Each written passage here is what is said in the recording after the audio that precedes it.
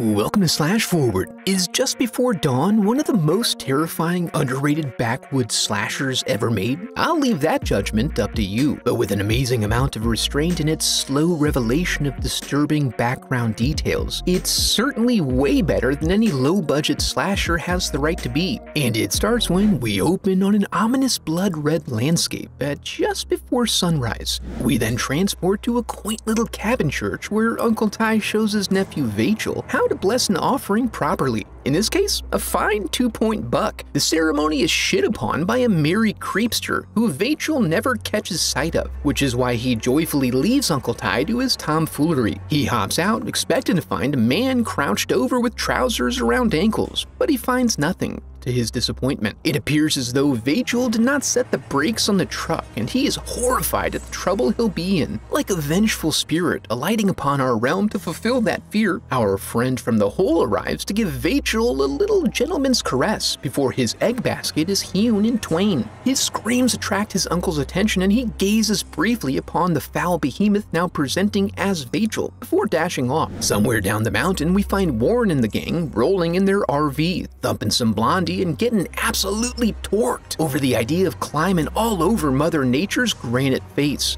But their emotional erections become confusingly associated with death. Warren goes out to check on the little guy but finds no carcass at the scene, so he presumes the animal survived and then continues on with Jonathan blowing his lucky whistle to help clear the way. Elsewhere, something's riling up Agatha and intruding upon the serenity of Forest Ranger Roy McLean. He goes out to check and finds it likely to have been the approach of the rowdy young campers. This is a surprise to him because there ain't no campgrounds up yonder. Warren waves a land deed in his face and insists that he's a seasoned woodsman. If they won't heed his warnings of likely death, he at least wants to be able to check up on them. Silver Lake. But Jonathan gives him a false destination so they can all be alone. They continue on until Daniel sees something worth stopping for with his keen eye, although he admits that he doesn't know what it was. Although he does suspect it was a random person. A branch snap draws Warren's attention toward the underbrush. He carefully pulls back a branch and they wait patiently, but their patience yields no results. Until this old bastard pops out and starts talking about some demons coming to get him. But they have a camping schedule to keep to, so they suggest he stick to the road and maintain a positive mindset regarding his survival into the future. Your boy is sauced to the gills, so it's hard to take him seriously. Regardless, Constance is not at peace with this decision. But then the demon hitches a ride on the camper, giving old Ty a new lease on life. They eventually split off deep into Hilljack territory, where they continue driving until the terrain no longer allows it. At that point, they pack up and hoof it to the falls, an absolutely beautiful little echo chamber that's perfect for digging around. Just beyond this is a flat spot that would make for a good camp. Warren charges them with setting up the tents while he and Jonathan go back to the camper to get the rest of their stuff. He takes a moment to say goodbye to his lady, but she's unsettled about the decision to keep the ranger in the dark. She has some deeply foreboding negative feelings, but they're in a pristine wilderness in God's country, and Warren owns the land, so what could possibly be the concern? Night falls before the boys return. The campers are spooked by some unseen animal just outside the light of the fire that sure seems to move around like a person. Megan begins to get shrill, so you know it's getting tense. Then the boys nearly get stabbed for the sake of a couple of laughs, and that's about all they bring to the table as someone busted into the RV and cleared out most of their supplies. I am also wondering why there's no follow-up on this. This is all becoming too much for Connie, for whom the act of climbing rocks is sacrosanct. In the morning, we learn that what got to Connie was the realization that she was helpless in the face of danger. And that isn't how she sees herself, but they're distracted from this by a beautiful song floating in the air. They trace it back to its source and find a shy little recluse songstress who skedaddles as soon as they hail her. But no matter, they've got rocks to conquer. After a bit, they find the rope bridge, which is not much more than a slack line with training wheels. Warren insists it's perfectly safe and nearly foolproof, and shows them how to go about it while recommending they refrain from hot-dogging. They're fairly eager to reach the other side, and in the rush, Daniel nearly loses his ass. They're now at a new water feature, but on the top side. Seeking to reach the spring below, it's now Jonathan's turn to lose his ass as he tumbles down the incline. With no concern for their appendages, the rest of them have great fun risking life and limb for the sake of putting in a minimal effort. John and Megan take to the water like a pair pair of sensual fish, so Connie encourages the others to give them some privacy. John plays a little goof on his lady. You know how they like to imagine you're dead. Our little woodland nymph looks on in curious horror as the big dog takes a dip from beyond the falls. And he must have a set of lungs on him. Big, beautiful lungs, because we never see him surface. After John spends some more time under, he reaches up to give Megan a forbidden hello, running his arm up her ass crack, which she likes, and she likes it. Except she's shaken to see her boo is actually on the shore at that very moment.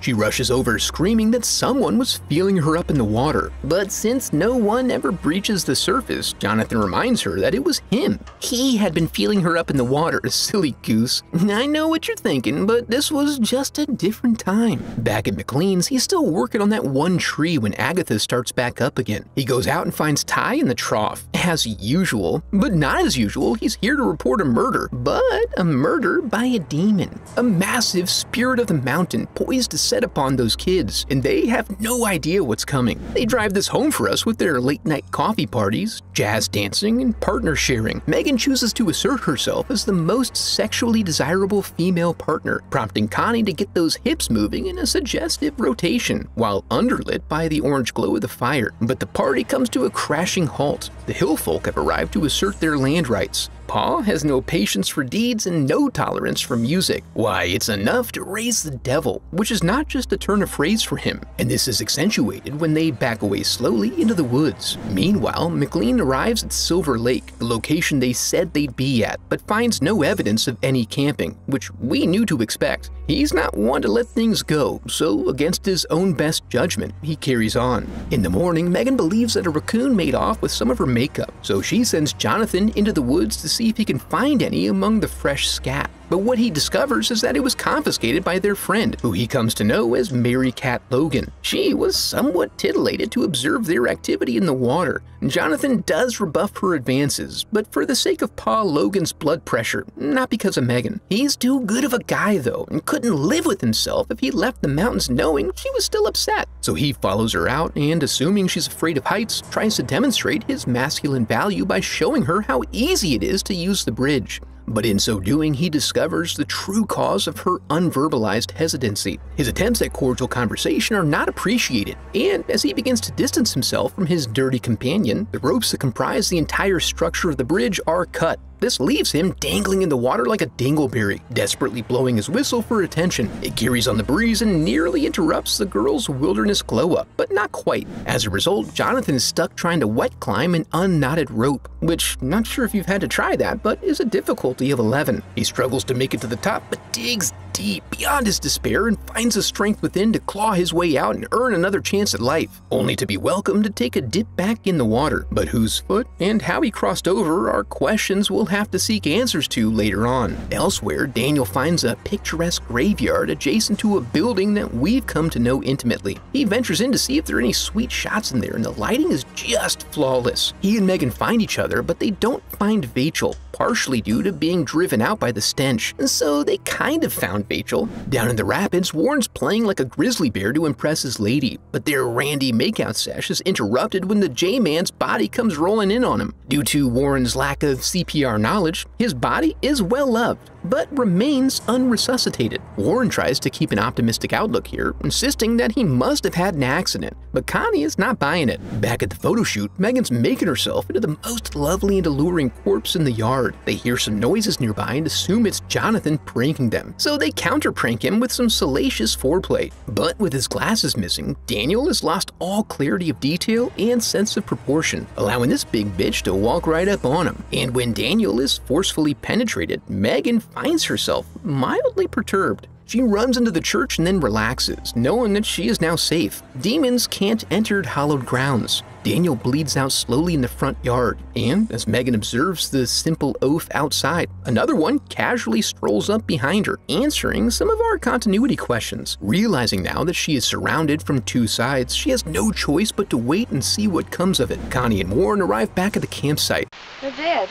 And make a hasty assessment based on the empty tents and the high likelihood that they have indeed raised the devil. With very few options available, they decide to go find Ma and Pa to see if they can provide any help. It doesn't take long for them to come upon their ass. and find them creeping around the corner of their shanty. Pa seems to always be locked and loaded. They insist on knowing what he was getting at earlier, but they're not prone to cooperate. Although Mary Cat does find their big city ways alluring. They hang around till nightfall just in case their friends happen to return, but they don't. And to make it worse, Warren remembers that John had the keys to the RV. Putting on a clinic of clear thinking, he tells Connie to hang back for when the others arrive while he goes to get the keys. He'll get Jonathan's whistle and sound off if he gets lost. A perfect plan to keep everyone safe. When he gets to the riverbank, the body is no longer there. He ventures out by the light of his lantern and does eventually find him. A new sadness washes over him when he realizes John's not pranking. There is no mistaking the chilly touch of death, and so he leaves this place empty-handed. MacLeod eventually stumbles upon the Logan residence. Paul claims to have seen nothing, but Mary Cat bursts out to share her wisdom.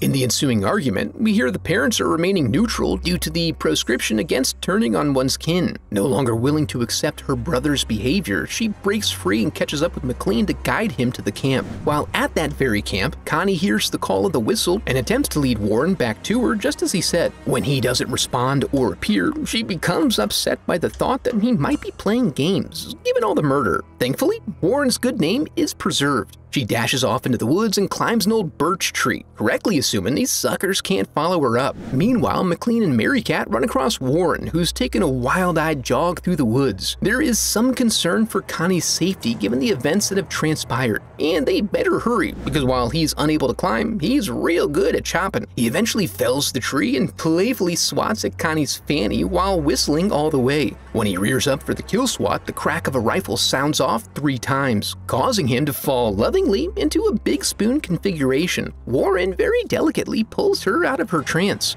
After a brief argument about whether or not MacLeod knew of the danger, and he claims he didn't, he suggests they get down the mountain, and he leaves them despite Warren's continued delusion that his friends are still alive. But under the presumption that the killing is done for the night, they take their time packing up their shit. I mean, a legit Coleman Sterno set is awfully pricey. While he was doing that, Connie was busy losing her damn mind, coming out all made up and acting like there was romance in the air. Then a sudden dip in the ambient sounds puts them on high alert, and Sternos be damned, Warren makes new plans for an immediate retreat to the RV when the unknown twin pops out and sticks him. Connie then hits her limit on feeling helpless in the woods and starts throwing bows. He puts her in a bear hug and slowly squeezes her guts out, but she still has some fight left in her. But that is his go-to move, so he takes the face position and continues contracting. She thrashes from every angle as Warren looks on defeated. Then, with a flash of inspiration, she crams her fist up to the elbow down his slimy gullet. She holds it there until she's sure the light has gone out. Afterwards, she stands in her power and faces down Mary Cat, who doesn't want any of that smoke, and then comforts her bruised and broken man as the dawn sun rises above the tree line. The obvious lesson here, and I hope I don't have to tell you this, is to maintain an awareness of your surroundings and please take murder seriously. You don't want to get caught out after having all the signs laid out before you. Next, keep it in the family by watching one of the best remakes ever that also stands on its own as a great movie. Now that we're here, I want to congratulate you for making it to the end of the video and affirm that you are a very special person because of it. And if you enjoyed the video, I would love for you to become a part of the channel by subscribing.